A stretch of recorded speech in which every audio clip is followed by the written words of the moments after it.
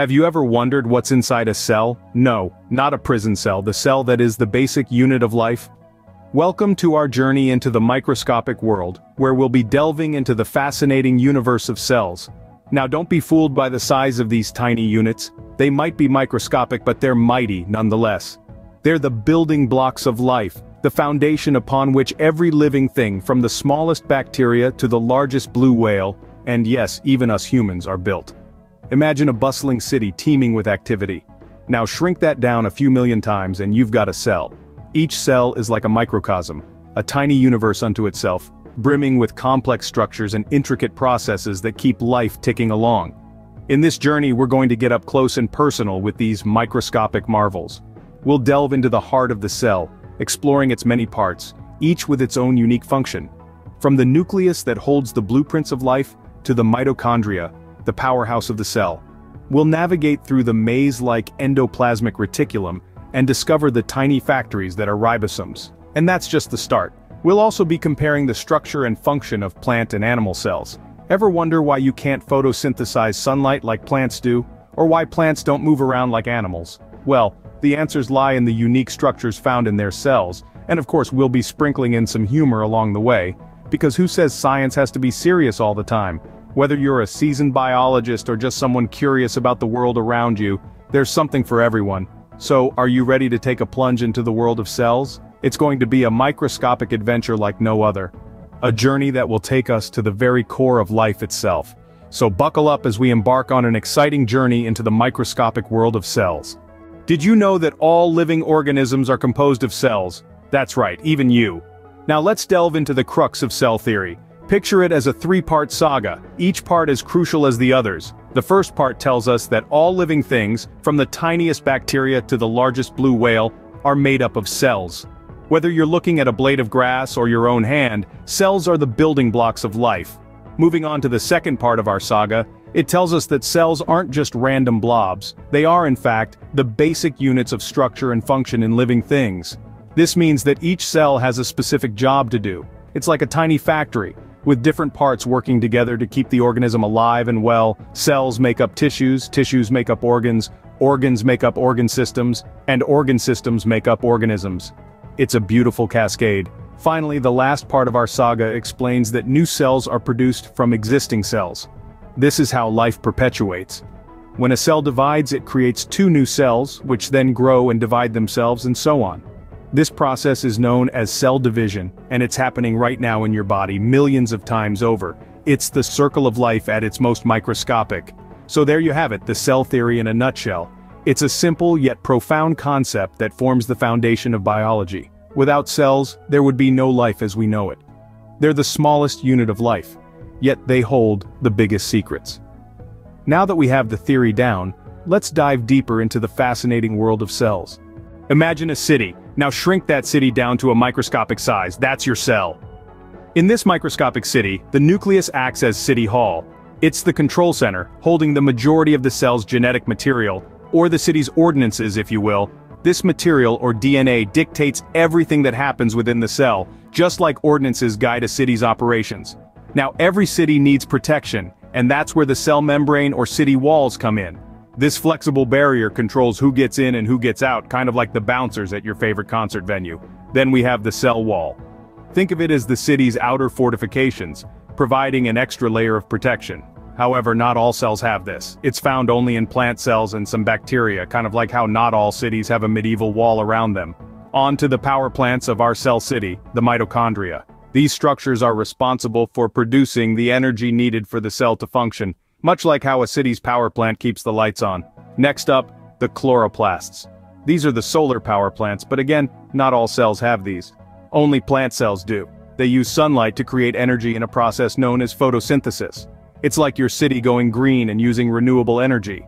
Let's not forget the vacuoles, the city's storage units. They store various materials needed by the cell, from water to waste products. It's sort of like a city's waste management system, holding on to things until they're needed or ready to be disposed of. And finally, the cytoplasm. This is where all the action happens. It's like the cityscape filled with buildings, roads, parks, and more. The cytoplasm is the space where all the cell's activities take place, where the other organelles reside and do their jobs. Now these are just the basics. Each of these components has a complex and vital role in the life of a cell. Just like the various parts of a city all contribute to its function and atmosphere, they work together, each part relying on the others to keep things running smoothly.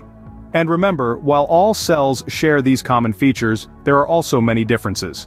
Just like cities around the world, each one has its own unique character and function. A muscle cell is not the same as a nerve cell, just like New York is not the same as Tokyo. But whether it's a bustling metropolis or a microscopic cell, it's all about working together to create something amazing. Just like a city, a cell is a bustling hub of activity. Each component has its own role to play. Cells are like snowflakes, no two are the same. Well, not exactly, but there are differences between animal and plant cells. Now let's dive into the unique world of plant and animal cells. While they share a lot of common ground, there are few key differences that set them apart. Animal cells, for instance, are like the social butterflies of the cellular world. They love to mingle and change their shape to interact with their environment. They're flexible, able to move freely, and this is mainly because they don't have a rigid cell wall like plant cells do. Speaking of which, plant cells are a bit more like the introverts at a party. They're typically more rigid and structured, thanks to an extra layer called the cell wall. This cell wall, made of cellulose, gives them a fixed shape and provides extra protection and support. It's like the plant cell's very own suit of armor, keeping the cell safe and sound.